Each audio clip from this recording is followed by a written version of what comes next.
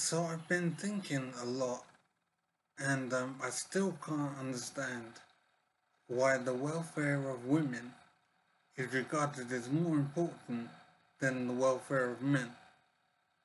The lives of women simply matter more than the lives of men as far as society is concerned.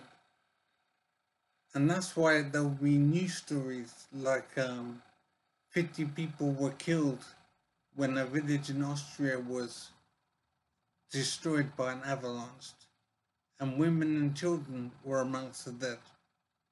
There'll be news stories like that singling out women for recognition and ignoring men. And this is very common and is to be expected in news reporting. Men simply don't matter compared with women. And I'm trying to understand why this happens. I just can't understand. And what I'm asking myself is there something I need to accept?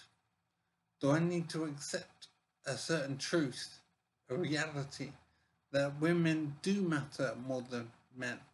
Women are more important. And do I need to accept that as a truth and move on? I don't see it that way. I do not think a woman's life is worth more than a man's life.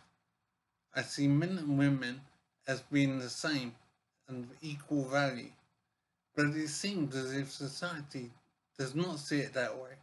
Society does seem to regard women as being more important than men, which is why there'll be an expression like women and children to the lifeboats first.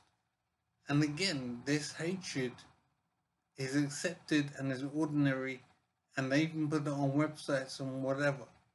There's no problem with it.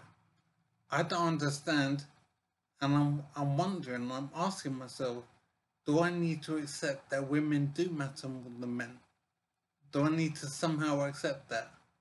I can't accept it at the moment, but I need to know if that is how things are, and I should accept it.